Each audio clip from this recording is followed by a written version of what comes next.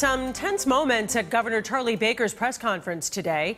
He announced a redevelopment plan for the old Boston State Hospital site and gave an update on the coronavirus. And when he started taking questions, a gentleman in the crowd scolded the governor for refusing to meet with him and other black constituents several months ago.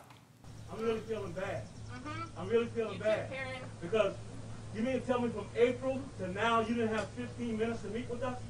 I really feel bothered by that and insulted, to be honest with you. And you come in the community doing ribbon cutting, but you didn't want me, and you have been here before.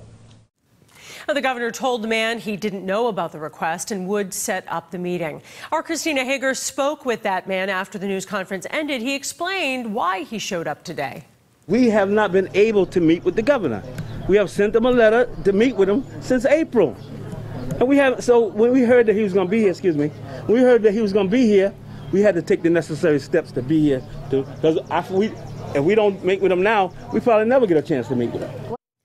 A few minutes after that exchange, Governor Baker was pressed on his plans to give bonuses to police officers to complete de-escalation training, which led to more tense moments and questions.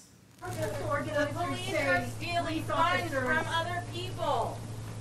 That's a legitimate concern. Organizers say the plan to give police officers $5,000. $5,000 for anti-racism training? Who deserves that?